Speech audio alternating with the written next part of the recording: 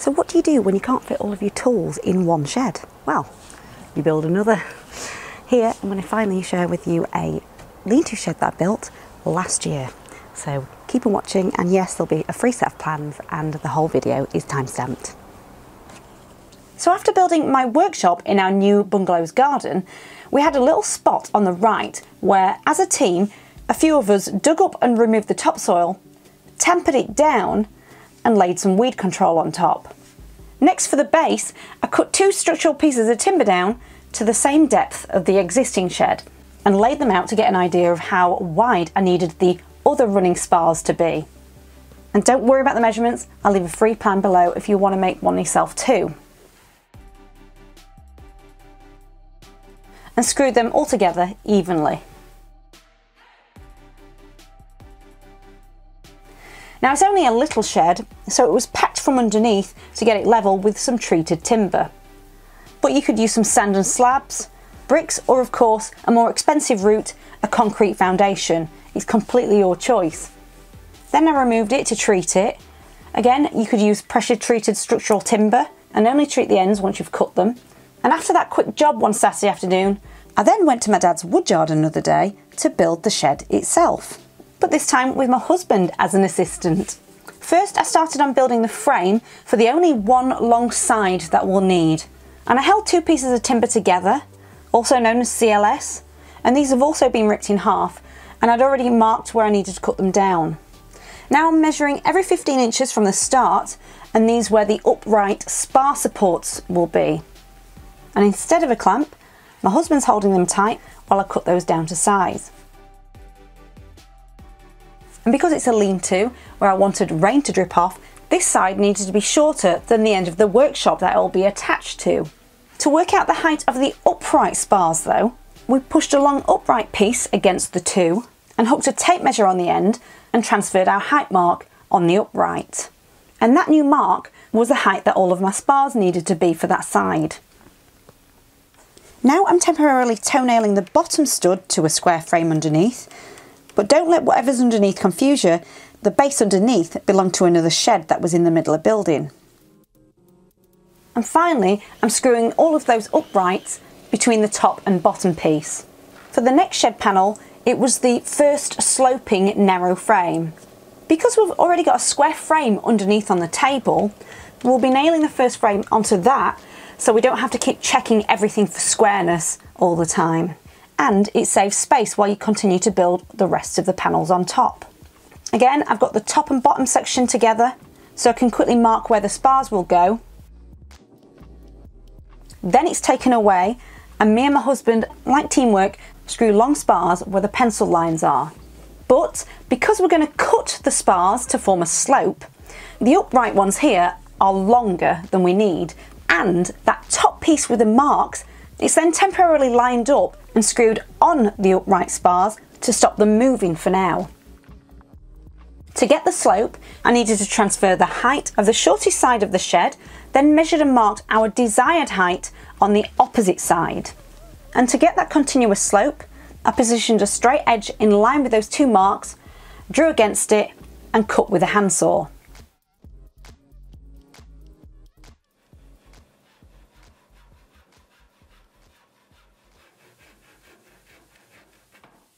And screwed it on, but with an overhang which was handsawed off later. And with us having a sloping frame now, we were then able to remove the temporary timber that kept the spars in place. And because it's got those upright spar measurement marks on it that we did earlier, this then becomes perfect to use as the last frame's bottom piece. And another top piece is temporarily screwed onto the first one as we need to match it. Then goes on the final uprights on top, currently longer, so we could mark from underneath where the top piece is, cut them down and screw between the bottom and the top sloping piece. Now I was able to handsaw the overhang off so it's flush. However, this panel that you see in front of me will have a door, so I positioned a spar 8 inches from either side.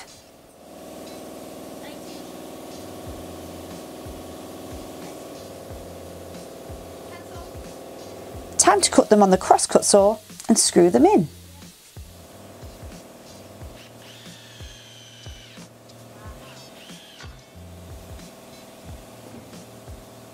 Above the door, we also needed a frame piece, cut down and screwed in. And another mini spar above it for support.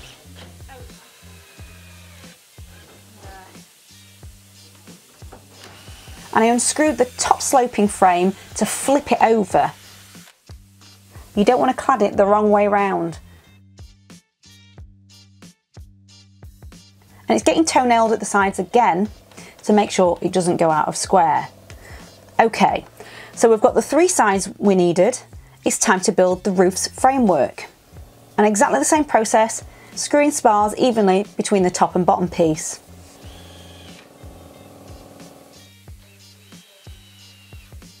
And then another one just before the final end spars, and it's this inner one that will be screwed to the shed. The outer one will be able to create an overhang which the roof felt will be nailed to, and then a bit more trim. Next, it's time to clad with tongue and groove. First, I nail gunned smaller sections to either side of that door, but that first one starts with an overhang, and it'll act like a skirting around the base. And I was always advised to work in 3s as I go, making sure each one is in the groove properly, otherwise it might look odd when you put the other side panels on, or it might not look even around doors and windows. But I'd stop just before I got to the top of the door opening, then move on to the opposite side of the door.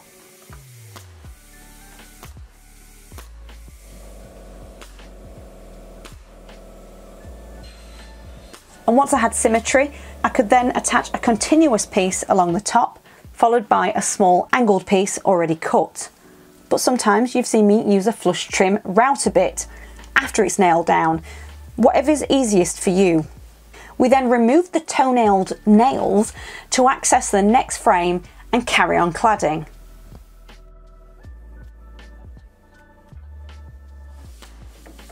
I know, I should really wear some knee pads. And at this point, I had the panels dropped off to the bungalow so I could start giving them 2 coats of preserver. And I almost forgot to say, I also nailed some trims on the end of the panels. And while I was doing that, my dad had screwed the base to the workshop and laid gravel around it, and I came along to line it with plywood. Then I started screwing all 3 side panels on top of the base,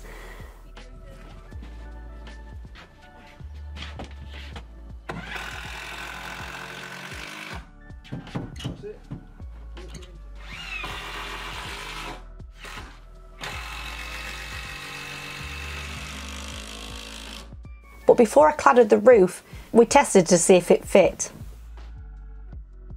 Good stuff. For cladding, I trimmed down a sheet of plywood with a circular saw and again screwed down to the spars.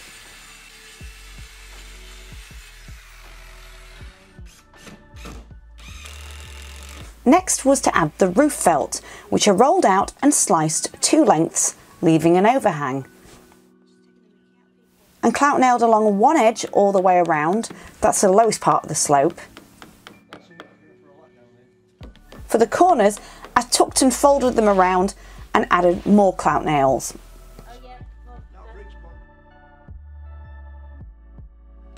For the opposite side of the roof, which will be the tallest part, this was also clout nailed, but just on the longest side to allow me to overlap it. And I must have forgot to hit record, so I'll flash back to my method where I mark on the other sheet with a hammer to create an indicator for myself where the overlap falls. That way I could pull it back, make some more marks with a hammer, indicating where the spars are, and this is where my clout nails will go after I've applied the bitumen.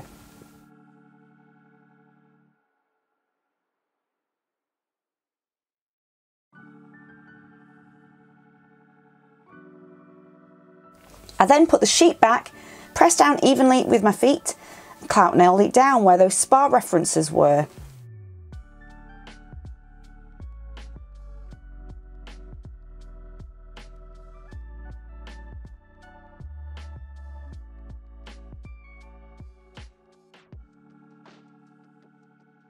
Once complete, I moved on to the staining of the 3 roof trim pieces and left them to dry before screwing on. Quick tip that I've learnt though is if you're in a rush, just throw some sawdust on it after and it'll dry instantly. Make sure you don't add one to the side that's obviously going to be attached to the building.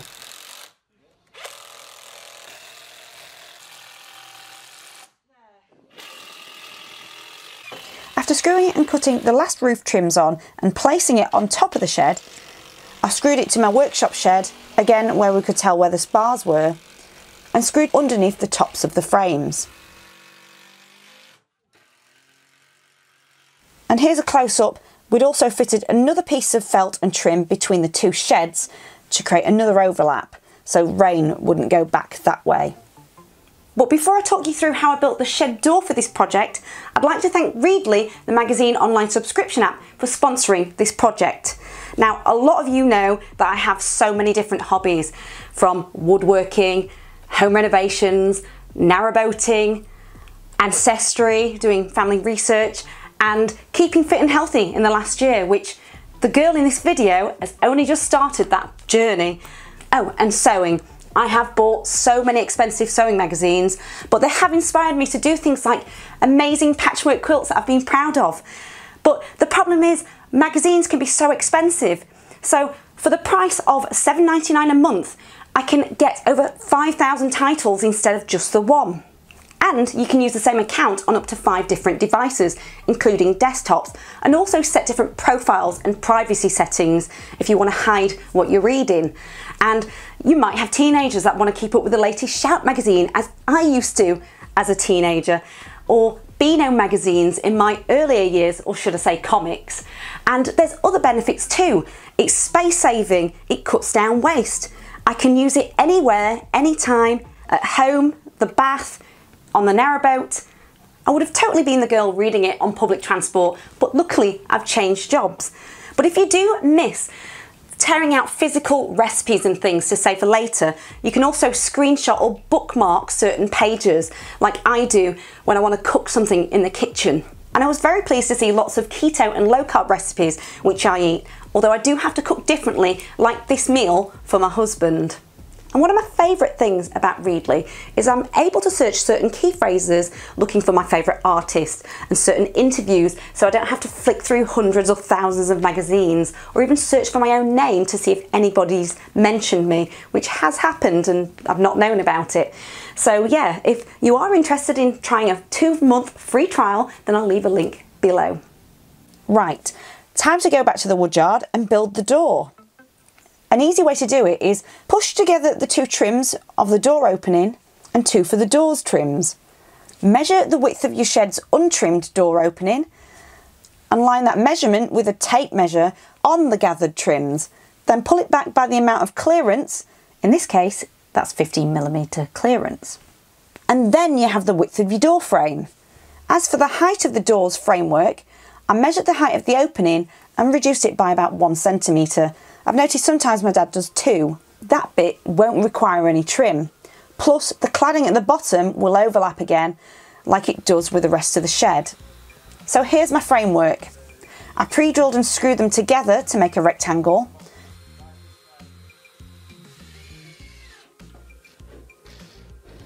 And started marking and screwing where the cross supports would go.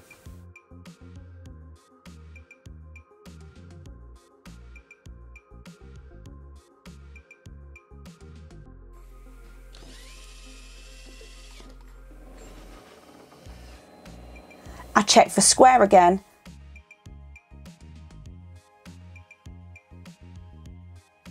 Then the all-important Z brace to prevent any sagging. The downward part should be angled towards the hinge side, and started nailing the cladding on. It definitely helped with the frame and the cladding pushed against a flat edge on the workbench. As for the trim, I hand sawed a notch out to match the door's cladding overhang, otherwise the door won't close properly, and nailed a piece either side. Then it was time to fit hinges, and of course in line with the cross supports before moving on to a bolt.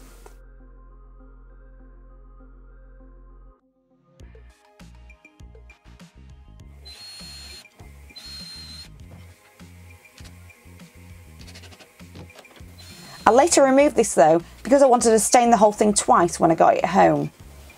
I tell you what, I always love doing DIY under this carport when it's raining. Another video on that below as well. I've also got 2 shed trims here to treat, as well as a top piece that'll be screwed to the cladding above the door. And now it was time for the treated door openings trim to go on. And another piece just behind that called a stop lat, which stops the door from being pushed inwards and putting pressure on the door's overhung cladding. Fingers crossed it fits. And I've got a lucky leak in my back pocket from Wales. Hey, looks good that. To help, my dad put a prop underneath for me to push up with 1 foot while I could also screw the hinges on. Well, it would help if I could get to my tools.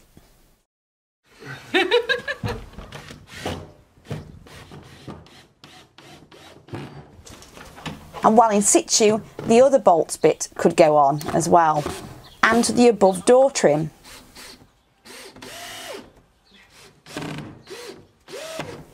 To make the bolt and hinges secure, this is where I removed some of the screws and drilled holes and threaded coach bolts through. And I know I had a few comments before how I didn't do this on the work shed. I did do, but this is where I did them all at the same time. And popped a washer on and cut the excess off with a multi-tool. Or you could use an angle grinder or a hacksaw. And finally, came back later to hang gardening tools and have a light installed by an electrician. It's been a very useful space.